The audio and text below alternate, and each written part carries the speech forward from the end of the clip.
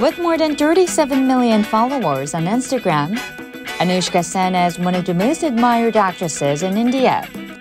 And now she's gearing up to make her debut in South Korea and become a Hallyu star. Here's her story.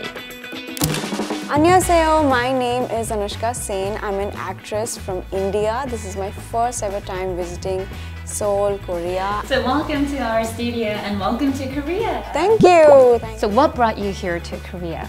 I have always been very curious about different industries. Like, I started acting at a very young age when I was 8 years old. I've been acting for the past 10 years. So I was like, okay, I did Indian projects, I did international projects. Why not do something more? I discovered the K-drama industry and I started watching a lot of K-dramas. I was very curious, so that's why I thought, why not? When I got the opportunity from Asia Lab, I was so excited because it was like a dream come true that I always wanted to work, internationally. And now we have signed up with Asia Lab and they are managing me for all the Korean movies and projects that are going to happen here. So before coming to Korea, there was a press release which went in India saying that I've been offered the projects from Korea. They went crazy because all us Indians, we are huge fans of K-dramas, K-pop and altogether of Korean people because you guys are so sweet and so nice. And as soon as I arrived, everybody is so active and everybody's like,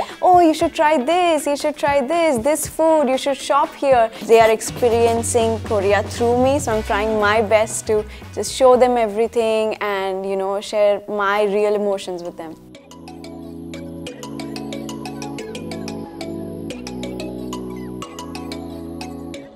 So how are you spending your precious time here in Korea? There's so many different things in Korea which is very different from India, like the food. Like for example, naengmyeon. It's so yummy.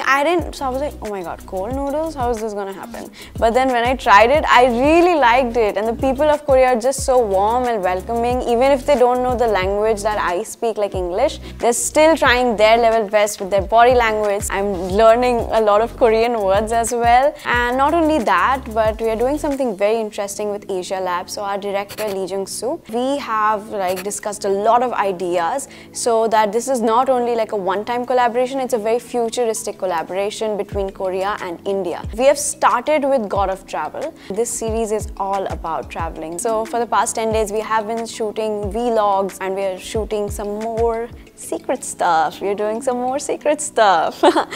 When did you start developing your interest in Korea or K-culture? It's definitely gonna be during the lockdown when we were all at home and it was such a depressing time. I was like, okay, let's watch something new.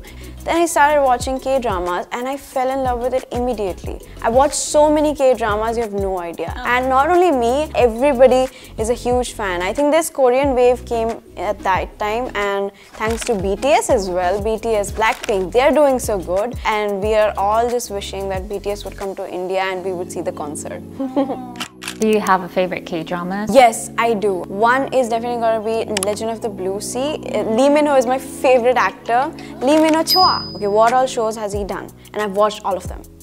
All of them. Next is definitely going to be Crash Landing on You because they got married as well. So it's like so cute. It's like a K-drama in real life, right? So I was like, oh. When I came here and I started experiencing, I was like, I'm in a K-drama, oh my god.